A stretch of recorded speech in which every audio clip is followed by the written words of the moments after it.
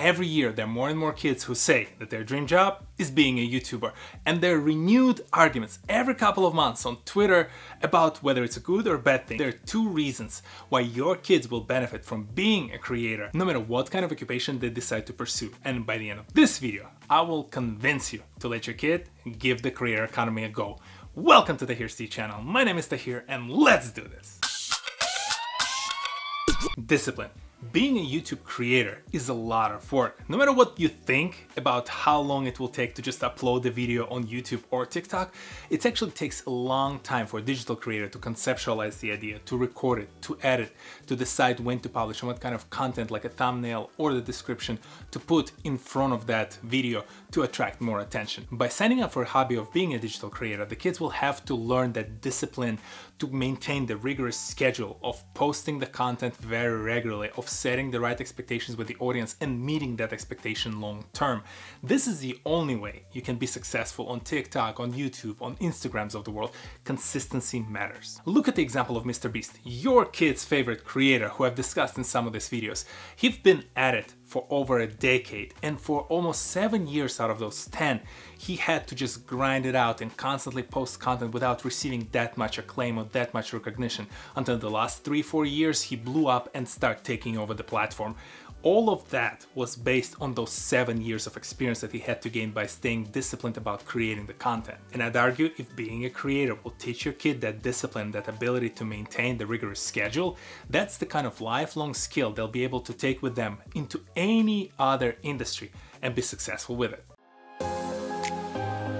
Self-improvement. The second skill your kid will learn by being a digital creator, because creator economy, the social media platforms that are out there, they're all relatively young. Because of that, there are no books out there who can teach you really how to be good at this industry. This industry changes at such a neck-breaking pace that there is always something new to consume, always something new to learn.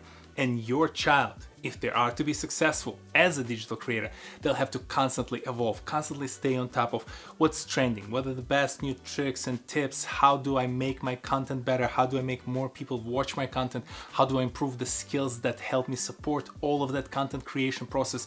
This method of self-improvement, this method of iteration, the constant iteration and building up on the blocks that you've established early on, is the kind of lifelong skill that many professionals today who I work with, who have graduate degrees, do not possess. With the barriers to enter the creator economy being at their lowest, where you only need your cell phone to really become a digital creator, the market is so saturated, your kids will have to compete with so many other individuals that, I'd argue, if they were able to leverage that self-improvement process and overcome a lot of challenges and actually become good at it and gather the audience around themselves of like-minded individuals who are passionate about the same topic that they are producing the content around, that's the kind of skill that your kid will be able to take to any other industry, and they'll be able to be successful and build a successful career within that industry without ever having to open a specialized book or go and hit up a major set of courses, because they already know the valuable lesson of being on your own and trying to navigate the environment with very scarce resources.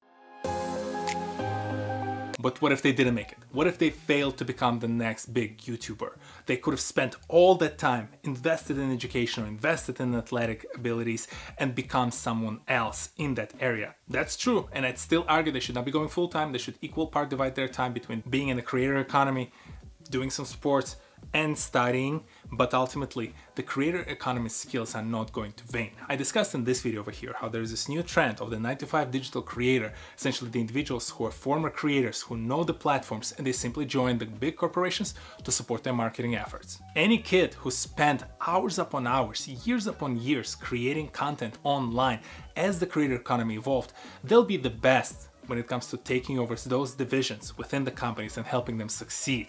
Because no one teaches TikTok, at least there probably are some universities who teach TikTok, don't believe them, because the only way to learn TikTok, the only way to learn YouTube, the only way to learn Instagram is by doing it, is by consuming its content, is by recreating that content and eventually creating your own form of original content on those platforms. No university can teach you that, so you have to use the common practical knowledge that you develop by being a digital creator. So by the time those kids' peers enter the workforce, the only thing that they have to really show for is the diploma and not much of experience behind it, where your kid could potentially have that diploma and have years of already baked in experience on those platforms. The best part, the creator economy will continue to evolve, so by the time your kid decided that maybe they had enough of the corporate life, they would have an opportunity to now leverage all of that pre-corporate experience, the corporate experience, to become their own individual creator again in some new area, in some new space, or maybe they can open a consulting company and advise other creators or other companies on how to succeed on those platforms. There's so many paths and there's so many different combinations of those tools that the creator economy offers that I strongly believe, and I hope you're convinced by now, that by practicing all of those digital media creator experiences, your kid can become the future professional that we will all be hiring to support our companies.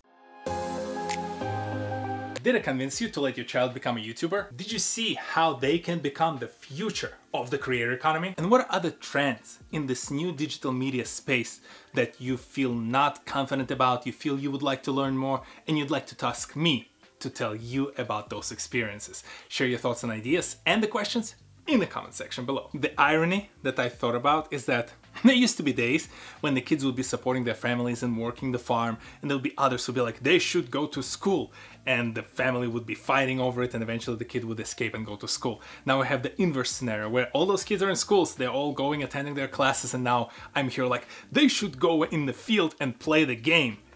I know. It's different, it's a new approach, it's a new era, but this is what the world is like. Things change, tools evolve, social media is just another one of those tools that helps us acquire lifelong skills, and I know it's still not always as safe space as they would like it to be for the kids, but we can help them navigate it, we can be there with them on that journey, and there are plenty of other resources and companies who help us make sure that they practice social media safely.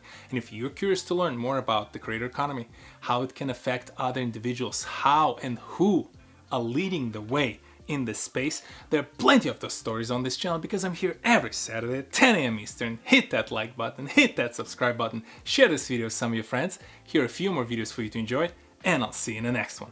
Peace!